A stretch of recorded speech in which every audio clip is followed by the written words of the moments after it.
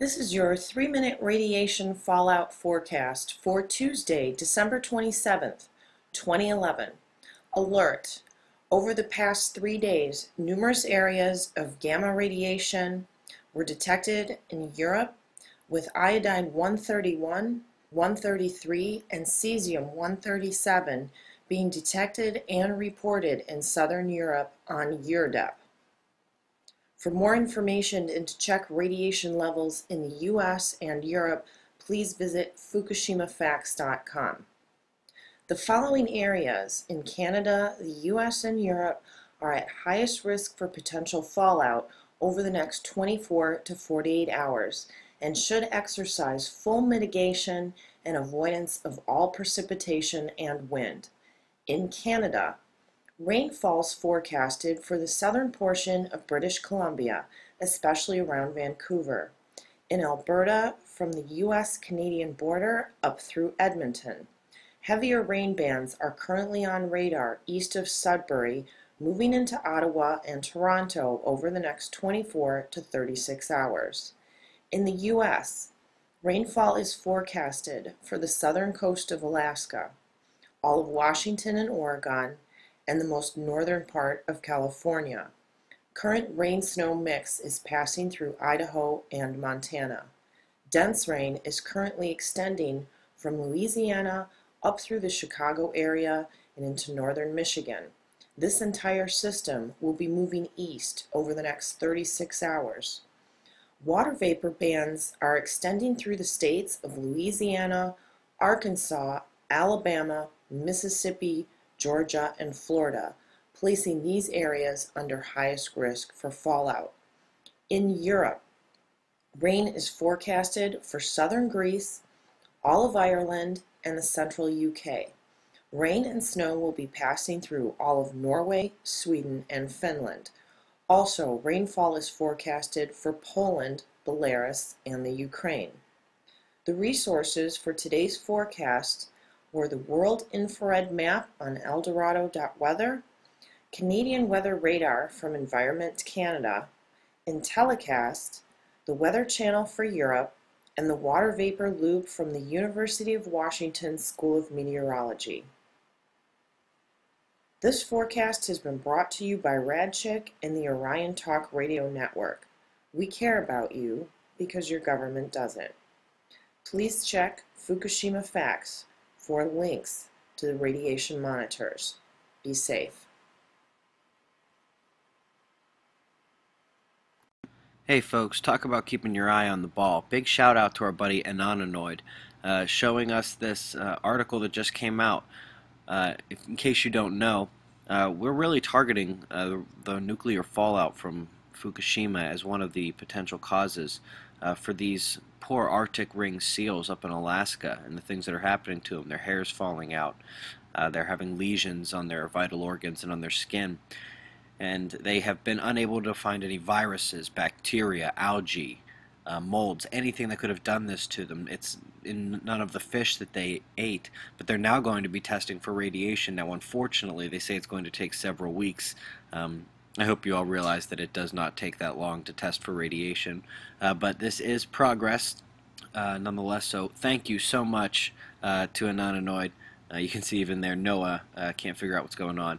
But big ups, keep your eyes open folks, be safe. The Fukushima nuclear crisis says it was down to the plant's operators being ill-prepared and not responding properly to the quake and tsunami disaster. A major government inquiry said some engineers abandoned the plant as the trouble started and other staff delayed reporting significant radiation leaks. To discuss more on this, I'm joined by Professor Christopher Busby, Scientific Secretary at the European Committee on Radiation Risks. Thanks for joining us. So the report claims operators failed to respond properly, and you said before that the authorities had been lax and slow in handling the situation. To what extent do you feel the assessment's been confirmed by these findings? Well, I think my assessment has been confirmed 100%, but I do have to say that I don't think that that this inquiry has gone far enough, because there are lots of questions that they haven't asked, and there are lots of questions that still haven't been answered. What are some of those? Well, the most important one has to do with the health effects of the contamination. Now, it's kind of assumed that everybody knows that these health effects are not going to be serious. But just like I said before, that this was a much more serious incident than anyone was suggesting at the time. I'm now saying, or have been saying all along, that the health effects will be very much more serious than anyone is saying now. And I can tell you that there will probably be in some years' time another inquiry which will show also that I am right there. And this is really sad, because actually if they did concede that there was a big problem, then people could be moved out, and other activities could take place which would ensure that fewer people got sick than are going to. Why do you think it's taken Japan so long to admit that its response was inadequate?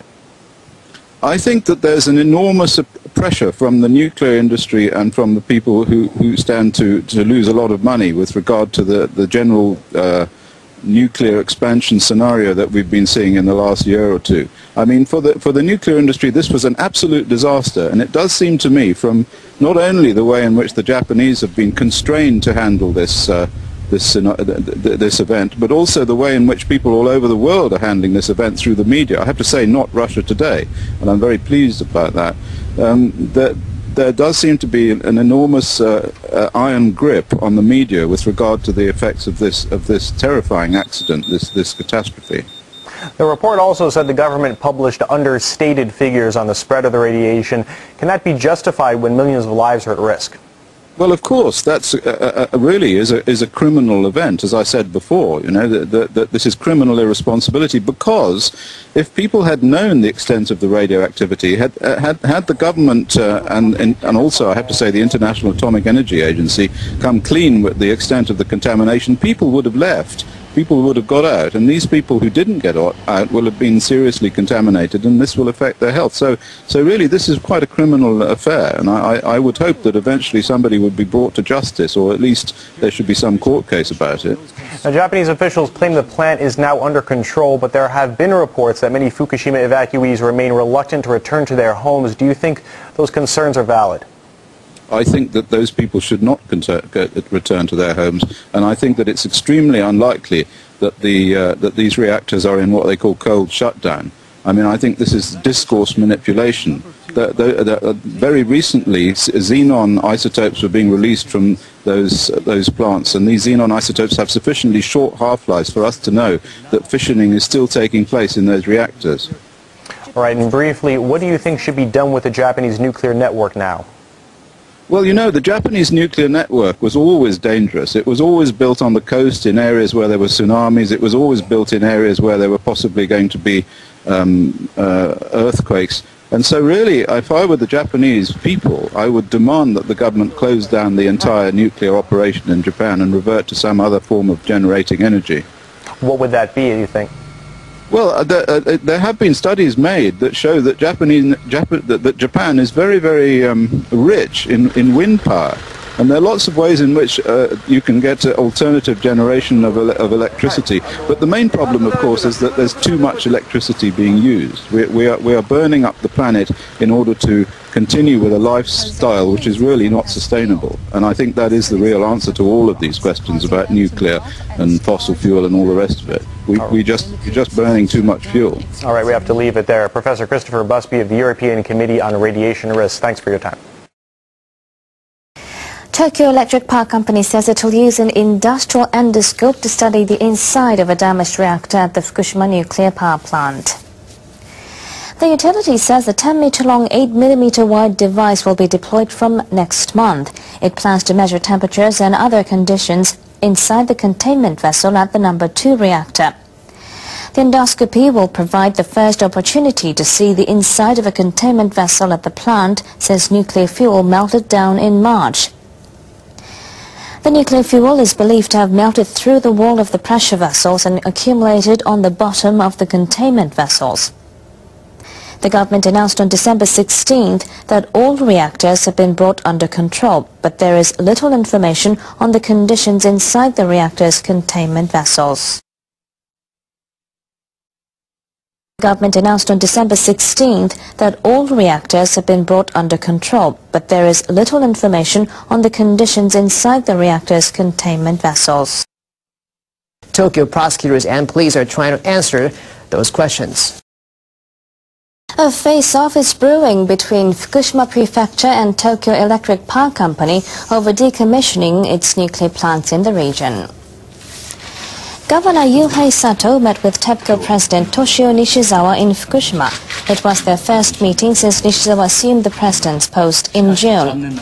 Governor Sato explained the prefecture's intention to request all nuclear plants in Fukushima be shut down. He said Fukushima hopes to build a society which doesn't rely on nuclear power. He added that many children have been forced to evacuate their homes since the nuclear accident. The governor urged Nishizawa to think deeply about the current hardship of the Fukushima people. During the meeting, Nishizawa had no comment on the decommissioning issue.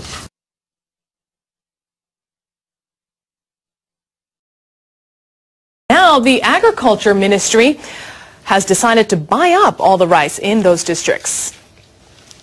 The ban was imposed after radiation tests showed rice recorded levels above 500 becquerels per kilogram. Since then, the government has tightened its safety standards, lowering the level to 100 becquerels per kilogram. The ministry says it will buy up all the rice in the 8 districts, as well as any other crops shown to be contaminated under the new standard. The ministry will ask Tokyo Electric Power Company, the operator of the Fukushima plant, to pick up the bill. It estimates that it will have to buy about 4,000 tons of contaminated rice. Japan's forestry agency has collected cedar cones in Fukushima Prefecture to test for radioactive cesium ahead of pollen season. It found that radioactivity from airborne pollen will not pose a health hazard.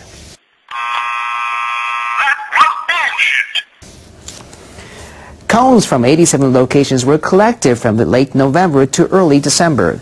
Officials detected extremely high radiation levels of 253,000 becquerels per kilogram in cones from the town of Namie. That's in the no-entry zone about 11 kilometers from the crippled Fukushima Daiichi nuclear power plant.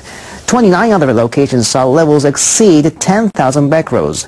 But the agency says if people are exposed to the pollen of these cones for 4 months, they would breathe in only about a half a microsievert of radiation. This is really sad because actually if they did concede that there was a big problem, then people could be moved out and other activities could take place which would ensure that fewer people got sick than are going to. The agency points out that this is only about 10 times what a person would be exposed to from a normal background radiation in central Tokyo. What has happened? An explosion, a radioactive cloud, serious contamination. It was Sweden that alerted us. 3 days after the accident, while Gorbachev is still trying to gather data, American and European spy satellites turn to the Soviet Union and discover the ruins of the Ukrainian plant. The smoke, wafting from the gaping hole, shows up clearly in thermal vision. In the evening of that Monday, the 28th it would be, we had a message from Mr. Petrosian, who was the head of Atomic Energy Commission in Russia, in which he told us about the accident. And about the same time, the Russians actually released the information to the world. Obviously, over at the Politburo, we immediately decided it was essential that all facts be reported to us from then on. So I called on the KGB. I told them to follow everything that was happening over there and to report the conversations the scientists were having. I told them to report all of that information back, to me, personally. It has taken over 48 hours to get accurate information about the disaster. 2 days during which the 43,000 inhabitants of Pripyat are exposed to contamination. The crisis continues to grow.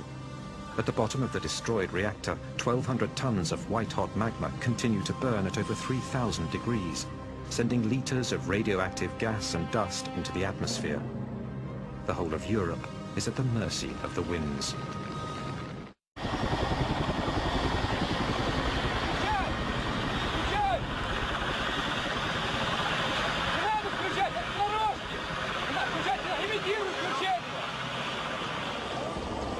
On the third day of the crisis, General Antochkin and his fleet of 80 helicopters are sent from Moscow to fight the blaze and put the fire out.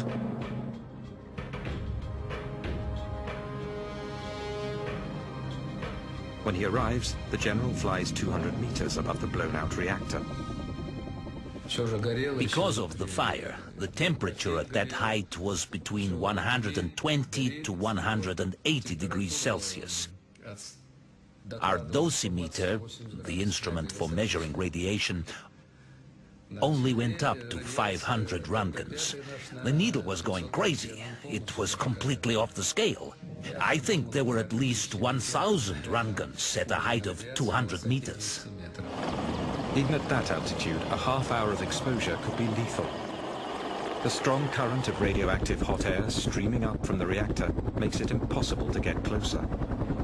They will have to improvise some way of carrying out their mission. All right, players, this is what you've all been waiting for. The Japanese government wants to build facilities to temporarily store radioactive soil in the district where the Fukushima Daiichi nuclear plant is located. The environment minister has officially asked local officials for permission. Waiting for you to take it away. Environment Minister Goichi Hosono on Wednesday met Governor Yuhei Sato of Fukushima Prefecture. Hosono said the Futaba district was chosen for the interim storage sites because areas exposed to over 100 millisieverts of radiation per year are concentrated there. However, the bad news is there's some whammies. He said the government will buy or lease land with high radiation levels on a long-term basis to build the sites. The governor said he would discuss the plan with municipalities in the affected district. No whammies! Stop! Stop it all. The facility would be used to hold radioactive soil removed from the contaminated areas. The government believes the waste would be stored at these sites for up to 30 years before being taken out for final treatment. Stop! Stop at all. Hosono on Wednesday also met with the mayors of 8 municipalities of the Futaba district to ask for permission.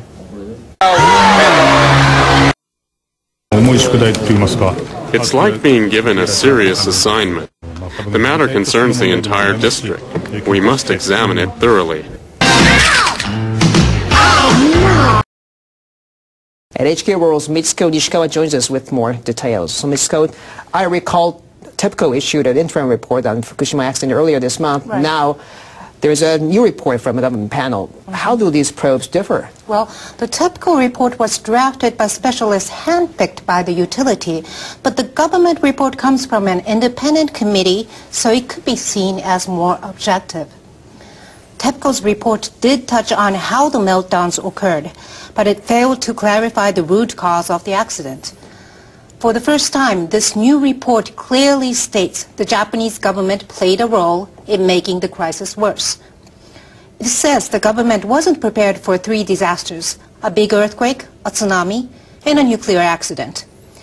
It says communication was insufficient between the Prime Minister's office and the Crisis Management Center, which was responsible for gathering updated information on Fukushima. What about Tokyo Electric Power Company? What does this report say about TEPCO? Well, it explains in detail the errors TEPCO workers made right after the earthquake and tsunami hit Fukushima Daiichi. They were late to respond to the problems with reactor number 1. They fell behind in their attempt to cool down the reactor. They failed to use the only workable cooling system called the isolated condenser after the plant lost its major power sources. The condenser uses steam to cool it down, but neither workers, the task force on the site, nor officials at headquarters knew how to operate the condenser at the time of the emergency.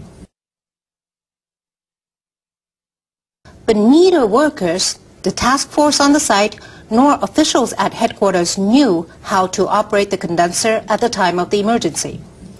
The report says, as the operator of a nuclear plant, TEPCO's lack of knowledge was extremely inappropriate. It says there could have been ways to slow down the pace of meltdowns and lessen the leakage of radiation outside the plant. So what is the next step to get to the bottom of what happened at Fukushima Daiichi? Well, the independent government committee is scheduled to finalize this report by the summer of 2012 after interviewing officials and ministers who were in charge during the time of the accident. The committee is calling for fundamental and drastic changes to nuclear safety and disaster response policy. Right, HK World's Mitsuko Nishikawa reporting for us tonight. Mitsuko, thank you. Appreciate it. Officials have declared a state of emergency. What's happening?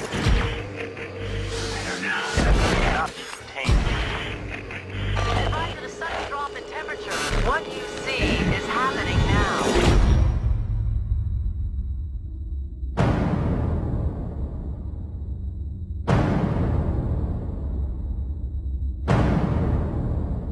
How many people do you think are still alive?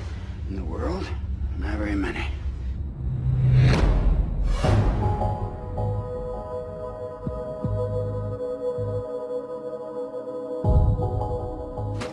It's a treat for you. It's bubbly. We won't survive another winter here. Yeah, keep moving. Head south to the coast.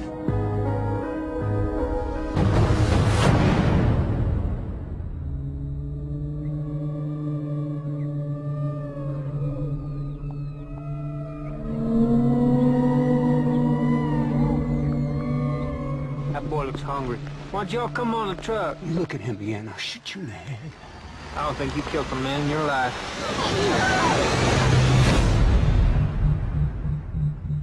They're gonna catch up with us.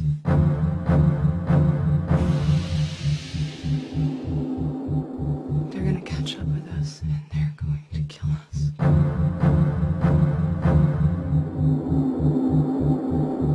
Everything depends on reaching the coast. I told you I would do whatever it takes.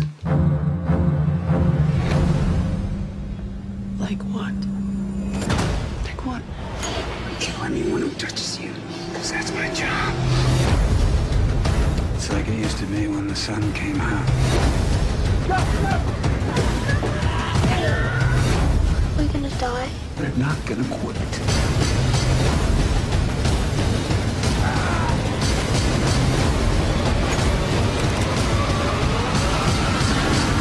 We are gonna survive this.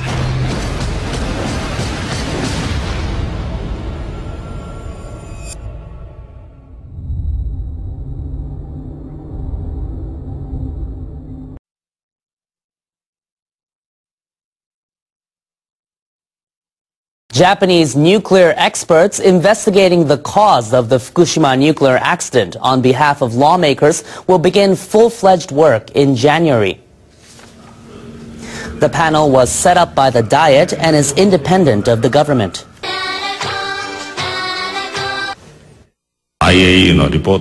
We will examine reports from the IAEA and Tokyo Electric and an interim report from the government investigation team. We want to focus on problems they were unable to address. The panel will scrutinize how then Prime Minister Naoto Kan and other senior government officials responded to the nuclear crisis. It will also propose ways to change Japan's nuclear policy and administrative systems to prevent another nuclear accident. The panel will submit its findings in about 6 months. Japan's ruling party has come up with a way to pay for the rising costs of Social Security. The Democrats plan to raise the national sales tax. The decision came after nearly 9 hours of debate. The current consumption tax rate is 5%. DPJ members agreed to raise it to 8% in April 2014, then to 10% in October 2015. Prime Minister Yoshihiko Noda faced strong opposition, so he decided to delay the start of the new system by 6 months. But that wasn't enough, so the party executives amended the plan. The revisions include reducing by 80 the number of seats in the lower house and salary cuts for public servants. The plan allows the tax hike to be suspended depending on the economic situation. Noda faces dissidents within his own party, too. Some have already left the Democrats to protest the tax hike. His administration hopes to submit the bill to the Diet by the end of March. Radiation levels now for 8+ months have been off the charts in many areas of the United States. Different isotopes, readings in the milk and the vegetables that are grown on the surface. Cows then, of course, eat the grass off the surface and it bioaccumulates. In some cases, milk has had over 100 times what they say is normal or safe levels in it. But now they just wave magic wands and raise the isotope levels and say it's safe. Wasn't safe in '86 with Chernobyl. Now they just wave magic wands. And they wave magic trendy wands because the New York Times or Michael Medved say so. You know, it's good for you. It's like the London Guardian now says it's trendy and radiation's good for you. George Monbiot actually said it's wonderful. Anyone that doesn't like it is insane. And you just wave a trendy, know-it-all, bossy wand, and everyone is supposed to listen to you. Kind of like Ron Paul. They wave a magic wand and say, he can't win. You're not supposed to vote for him. He's dangerous. He's evil. He's bad. And you're supposed to get in line and say, oh, my gosh, a group of confirmed deceivers and manipulators and preemptive warmongers who've helped turn America into a bankrupt cesspit of global tyranny are now telling me new lies. It'd be like getting at the end of a sewage pipe and watching all the horrible effluent, the detritus come out, and then somebody says, you know, I wouldn't sit there and get a spoon and eat what's coming out of the end of that, and you see all this black sludge coming out, and they look at you and say, you're a conspiracy theory. This is apple pie, because the government and run media said so. And they're like, but it stinks, it's coming out of the end of a sewage pipe. And they're like, shut up, conspiracy theorist. Conspiracy theory is thinking and asking questions and not believing out of hand what confirmed known liars say. And so I am a conspiracy theorist. I'm going to admit it right now. We've had a bunch of top scientists on, probably more than, I don't know, 20 or so in the last 9 months since Fukushima happened. And the fastest currents from Japan go up to Alaska and northern Canada. And they reported just a few months into it, massive increases in radiation levels in the fish and in seals. And now MSNBC is reporting scientists test sick Alaska seals for radiation, and it looks like they're dying of radiation poisoning. Nothing like seal teeth falling out, nothing like their hair falling out, nothing like blood coming out of them as all the fast-growing tissue dies. You get hit with radiation, that's what happens.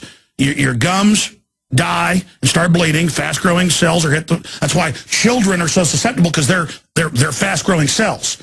Everything in their body is a fast-growing cell except for eggs in a child's ovaries if it's a girl and your eyeballs. That's it. Everything else is changing and growing. And you get hit with radiation, it's much worse. But in an adult, only thing that's really fast-growing is your skin, your gums, your mucous membranes, your intestines, and a few other things. And boy, when you get hit with radiation, bye-bye intestine lining, bye-bye teeth. And that's happening to the seals. When radiation levels spiked massively from Fukushima 9 months ago, the fastest sea corridors bringing the radiation to North America within a month and a half had hit Alaska.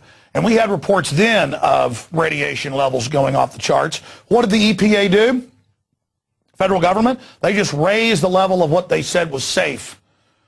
They said, you know what, this isotope's gone up, we'll just raise the level of what we say safe. Well, now seals with damaged flippers and hair loss are being killed by radiation from Fukushima plant, biologists warn. And they've done the test. The radiation level has gone up. They first thought it was a virus, but they're not testing positive. That same wreckage of all the tsunamied cities and towns, that got carried out to sea. Water traveled in some cases in a month and a half to the coast of the U.S. and Canada and Alaska. The wreckage started hitting 3 weeks ago, and it's highly radioactive. All those houses, all those reactor parts, that's hitting the West Coast. Kids are dropping dead all over Japan. Heart failure from the radiation, and our government's response, the Japanese government's response, is everything's fine. In '86, with Chernobyl in the Ukraine, the Russians said, don't drink milk, don't eat surface food for 6 months, we got to ship it in. All of Europe refused to eat the food. They shipped it in from America and other areas. For much lower radiation, this time they're saying, just go ahead and take it, everything is fine, it's going to be good for you.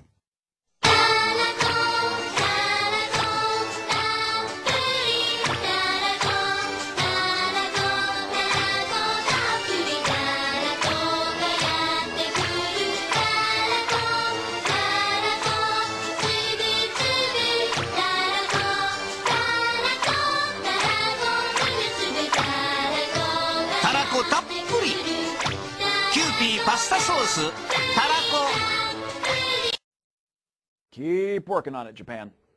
Okay, Ted, what's the problem? Hello, Betty. What's the problem? I haven't got a problem. I've got fucking problems. Plural. Want to hear? Sure. Well, most recently, There's room 309. Here's a look at how people and animals are marking the end of 2011 here in Japan. A Shinto shrine in a rice-growing town made an offering of a huge rice cake. It's a way to thank the gods for this year's harvest and ask them for a quick recovery from this year's earthquake and tsunami. The rice cake is nearly a meter high and weighs 500 kilograms. A forklift carried the two lower layers to the hall of worship. It took 12 shrine attendants to lift the top layer into place. They topped it off with a huge piece of fruit that's also part of this New Year tradition.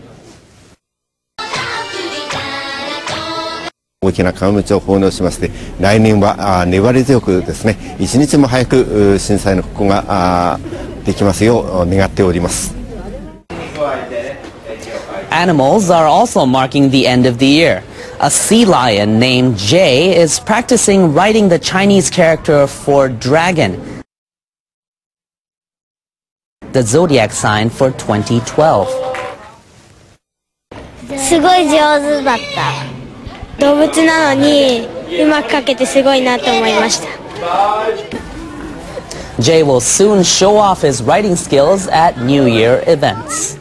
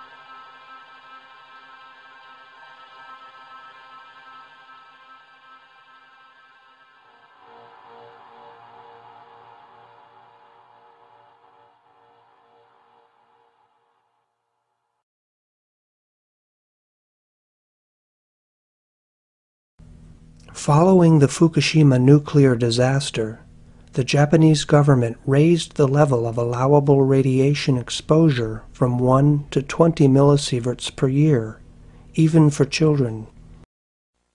On April 19th, the Ministry of Education, Culture, Sports, Science, and Technology announced that the amount of radiation a child can be exposed to in 1 year is 20 millisieverts. Officials proclaim that 20 millisieverts per year is safe, but is it? In this video, we'll test the official claim of safety against established radiobiological science. The same science upon which the United States National Academy of Sciences predicts that 20 millisieverts of radiation will not only cause cancers all across Fukushima, but will primarily kill women and children. In this video, we'll also test the official claim of safety against recently published research, such as the largest study of nuclear workers ever conducted. Comprising over 400,000 workers from 15 countries, the study found increased cancer mortality among nuclear workers exposed to an average of 2 millisieverts per year. That's just 1/10 of the allegedly safe 20 millisieverts per year allowed in Fukushima. In this video, we'll see that the public is being misled by governments and major media into a false sense of safety regarding nuclear fallout, obstructing the ability of citizens to be fully informed so that we can make sound decisions that direct our democracies to safe energy futures. So stay tuned as we cover all that and more. The United States National Academy of Sciences is a logical resource to consult about the state of radiation science. And the Academy regularly publishes reports on low-dose radiation risks. The reports are based on decades of epidemiological and radiobiological research, from which risk-predicting models are built. The Academy's most recent report provides both raw data and instructions so that you can apply their risk models to a wide range of exposure scenarios. We can therefore find the cancer risk of 20 millisieverts. This is the Academy's data table for estimated cancer cases caused by 100 millisieverts of radiation, stratified by age and segregated by sex. Highlighted in yellow are the predicted number of cases for all cancers per 100,000 persons. Immediately we can see that the risk of cancer uniformly decreases as age increases for both males and females. In other words, children are most vulnerable to radiation. Plotting these data yields this graph. This cancer risk graph keeps this shape irrespective of its dose. This shape is therefore the face of radiation-induced cancer risk across the human lifespan. Following the Academy's instructions on scaling the model to specific doses, the y-axis is recalibrated to the predicted cancer cases caused by the allegedly safe 20 millisieverts. And here in turn are recalibrations for 10 and for 2 millisieverts. According to the Academy, there is no harmless dose of radiation. So, obviously 20 millisieverts is not safe. But what's most remarkable is that children, and most especially girls, are the most at risk of radiation-induced cancer. In fact, girls are almost twice as vulnerable as same-aged boys, and a 5-year-old girl is 5 times, and an infant female 7 times more vulnerable than a 30-year-old man. These data from the National Academy of Sciences are freely available to all major media and government officials. Yet rather than informing the public of the actual state of radiation science and the real risks of nuclear power, They lead us instead to believe that 20 millisieverts of radiation is either safe or its effects are a complete mystery. Residents traveled to Tokyo to protest after the government loosened safety limits, despite the fact that the long-term impact of low-dose radiation is unknown. The long-term impact of low-dose radiation is unknown. Even worse than a failure to inform, major media lead the public to believe that scientific models of low-dose radiation risk, such as we've just reviewed, don't even exist. Yet outside the media's cocoon of blissful ignorance, science marches forward, further characterizing the risks of low-dose radiation. And the flow of incoming evidence, published since the Academy's last report in 2006, suggests that the Academy's risk model is either accurate or may underestimate risk. In 2007, the largest study ever conducted on occupational low-dose radiation exposure was published. The study contained over 400,000 nuclear industry workers from 15 countries. The study found a significant relation between radiation dose and cancer mortality. The average period of nuclear worker employment in the study was 10.5 years. And the average dose accumulated over those years was 19.4 millisieverts. This implies an average annual dose of 1.85 millisieverts per year. To get a more accurate estimate of the average annual dose, this data table, showing the average cumulative dose and years of employment for each country, is useful. From these data, we find that the average annual dose for the whole cohort was 1.95 millisieverts per year, rounding off to 2 millisieverts per year. The data provided by the study also allow calculation of the median annual dose of the whole cohort, which was lower still, at merely 0.45 or 1/2 of a millisievert per year. So the representative dose rate among the nuclear workers in the study was at most 1/10 of the 20 millisieverts per year allowed in Fukushima. So with an allowance of 20 millisieverts per year, Fukushiman children may receive up to 10 times the dose rate associated with increased cancer among adult nuclear workers. To get a sense of the distribution of exposures over the cohort, 90% of the workers in the study received cumulative doses under 50 millisieverts over their entire period of employment, which overall was 10.5 years on average. So dividing 50 millisieverts by 10.5 years suggests that the dose rate for most of the workers was probably below 5 millisieverts per year, which is just 1/4 of the maximum annual dose for Fukushimans. To get a sense of the distribution of the radiation effect over the 15-country cohort, the authors eliminated each country from the study one at a time to see if eliminating one country's data eliminated the indicated radiation effect.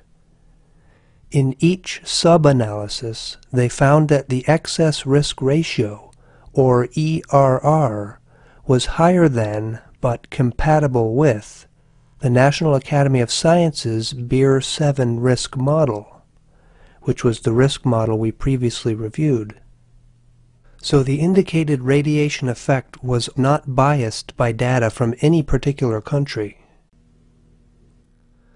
The authors of the study noted that worker smoking is a possible confounding factor, since lung cancer was common among the workers. However, other smoking-associated cancers showed little relation to radiation dose, and the authors concluded that even if smoking played a role, it cannot fully account for the dose relation of cancer to radiation. So let's recap. The 15-country study, authored by 51 radiation scientists, is the largest study ever conducted of nuclear workers. It found increased cancer risk among the workers. The average worker dose was 2 millisieverts per year. Most workers received under 5 millisieverts per year. And the maximum dose allowed in Japan is 20 millisieverts per year. That's 10 times higher than the average annual worker dose, and 4 times higher than most worker doses.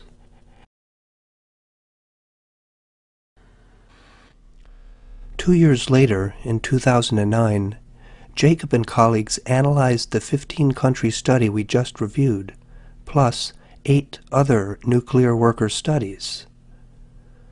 What makes nuclear worker exposure especially relevant to areas contaminated by nuclear fallout is that both exposure scenarios deliver doses at a slow, persistent rate.